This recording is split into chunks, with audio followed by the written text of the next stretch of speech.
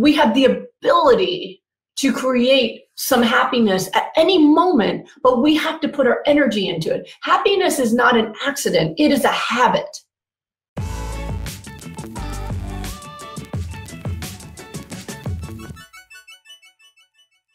What helped me through my darkest days when I would get chemo and not be able to get out of bed except to roll over to vomit into my trash can.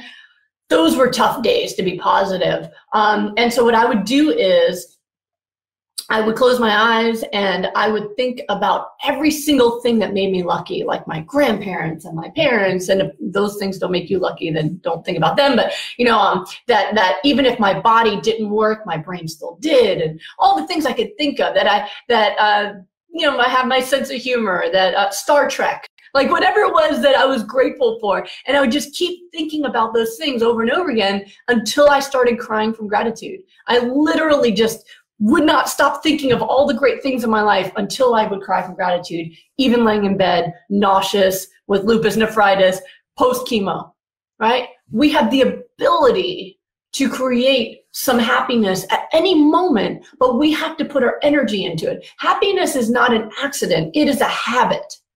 I want you to get that. Happiness is not an accident. It's not something some people are just blessed with because they happen to have more things in their life. Happiness is a habit.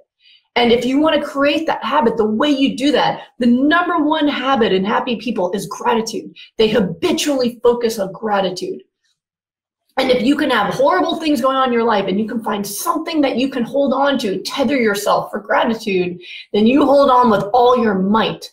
You do not let go of that. I always tell people that what you think about is very much like how you can look around, right? So we have this neck with our head attached to it and our eyes, right? If you are staring at the thing that makes you feel unlucky, it feels like everything is unlucky and terrible. If you're staring at the news about the coronavirus, if you're staring at your fingers that are curled up in pain, if you're staring at whatever it is that makes you feel like a victim right now or giving you pain right now, that will take up your whole world. You got to learn how to turn your head.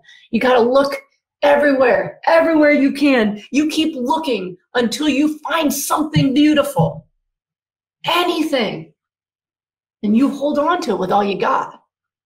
And then as soon as you got one, you look for another one, and you look for another one, until you can build up a world that's got the thing that you were stressed about here, but then a whole collage of all the other stuff going on that makes life beautiful. And if you have that, then you can get through it, because you're like, okay, this is very stressful, and this is beautiful, and this is beautiful, and this is beautiful, and this is beautiful.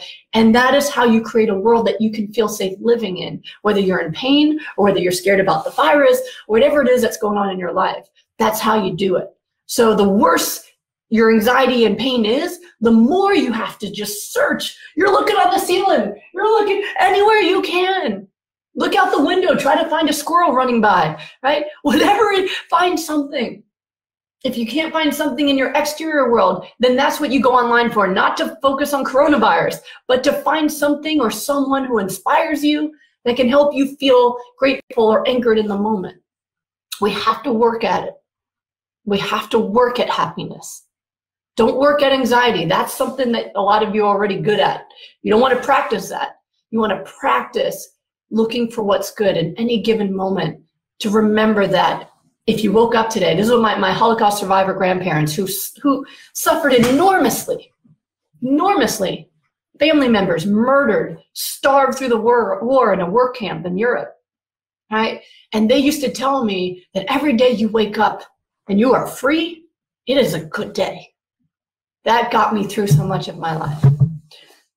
So I want you guys, I really want you guys to dig into this, to not take this as platitudes or as, you know, like, oh, nice to say, you sitting there in your office over there. No, I'm telling you, this is what I do, this is what I believe in, and this is what works. And it works for me, and it works for the people that I treat. And see, there I go. I was crying the whole time. But I really mean that this is the path through this. We got to focus on gratitude. We got to focus on what we have. We got to be there for each other and take the precautions we need to. But you see how you did that? The precautions are here, and then move on to everything else that you need to do to keep your mood up, to keep the people around you with their mood up too. We got to take care of each other.